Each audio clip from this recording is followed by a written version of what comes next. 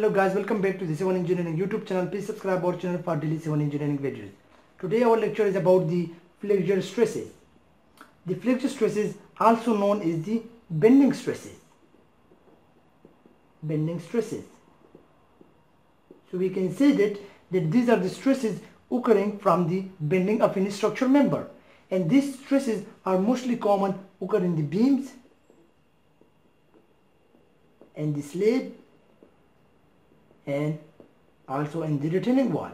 We mostly design these three members for the flexural stresses. Retaining wall. So why these stresses occur in this member? Because if I consider the simple example of this beam, let's consider this the simple example of simply supported beam with a uniformly distributed load acting on this beam is W. So upon loading, this beam will start deflection and it will be resisted at the two supports, so there is no deflection at the supports. So due to this deflection, due to this bending, the stresses will occur in this beam, which is known as the flexural stresses or bending stresses.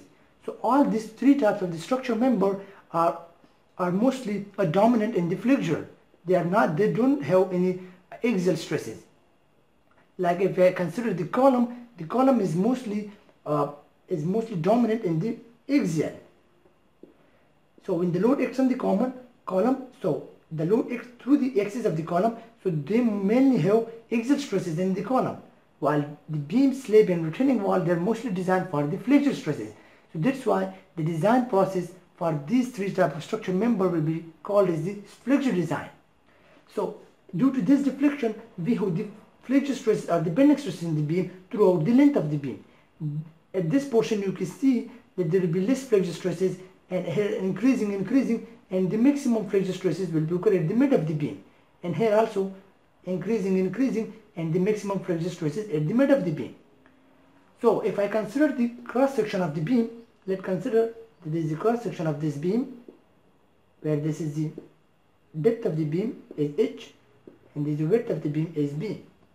So if I draw the cross section, this is a stress diagram for this beam. So there will be two types of the stresses. The flexural stresses are classified, you can say, into two types. One is the compressive stresses,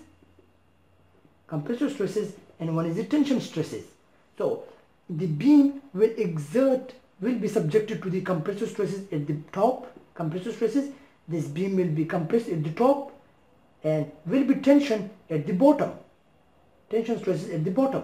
So that's why the flexural stresses has two main categories of compressive stresses and the tensile stresses or tension stresses.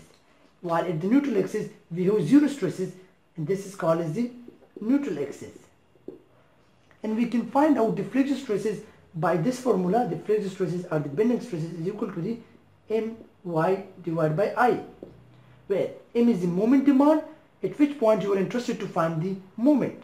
Flexural stresses, so you will put the moment value, like let's suppose I'm interested to find the flexural stresses at this portion, right? So I will find out the moment value at this point. The Y is the distance from the neutral axis up to which in which you are interested to find the flexural stresses throughout the depth of your beam. So let's suppose this is your Y from the neutral axis. If you are interested to find the stresses at the top of the beam, which is the maximum stresses, so it will be called as the C. So this formula can be updated is like this way: MC or I, where C is now called as the maximum distance from the neutral axis to the point of interest, while the I is the moment of inertia for this beam. If you can see here, there is a rectangular beam, so the moment of inertia for rectangular beam will be BH over 12. So by putting all this value into this equation, you can find the flexural stresses of your beam, which will be maximum at the top and the bottom, compressive and tension.